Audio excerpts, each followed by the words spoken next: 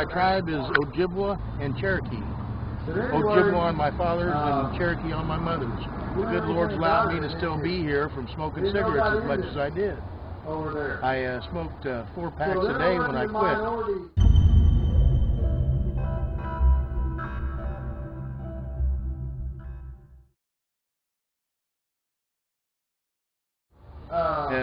After I quit smoking cigarettes, I went to chewing tobacco, and I chewed tobacco for, probably about 4 or 5 years after that. It was easier to do, and it was easier for me to chew and cheaper, and it gave me that nicotine high that I got from the cigarettes.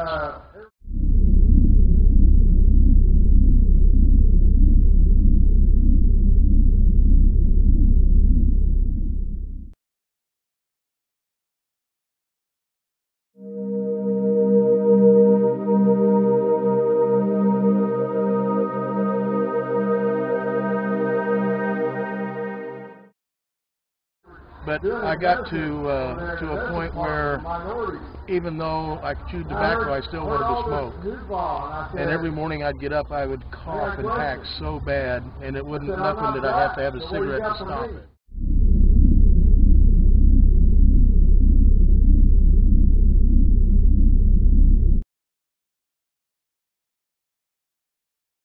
But finally I come to a point to where if I take a cigarette and look at it and say, do I really need this today? If I just looked at it and say, do I really need this now? And then I could put it back in my pack and say, no, I don't.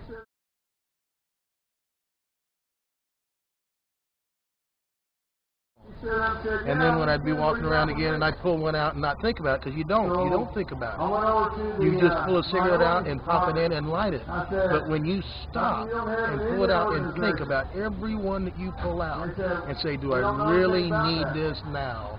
You can put it back in the pack. And the same thing with the chewing. I was able to quit smoking that way.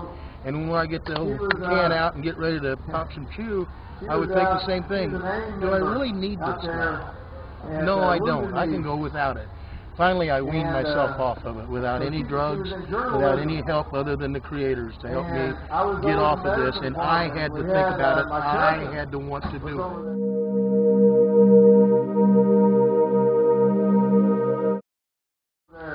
But I never, ever got rid of the crave. I still have the crave now.